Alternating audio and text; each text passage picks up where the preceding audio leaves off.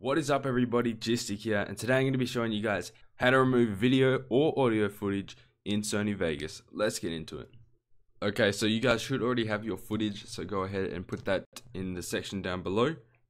And so first I'm going to be showing you how to delete the video. Okay, so some of you guys are probably just looking for option to just like silence the audio or get rid of the video while they're just focusing on the audio, if you know what I'm saying. So if you're one of those people, just go ahead and press the mute button and you won't be able to see it no longer. And if you press it for the audio, you won't be able to hear it no longer. So that's just how to mute the audio and video. But to actually delete it, what you want to do is go to the selected bit. So we're going to select the audio first, and then we're going to right click. And then we can click delete track. And then that deletes the audio track without deleting the video track. And as you can see, these tracks were one, because if you move one, the other comes with it. And to do the video and keep the audio, it's the exact same thing. So now we just have the audio.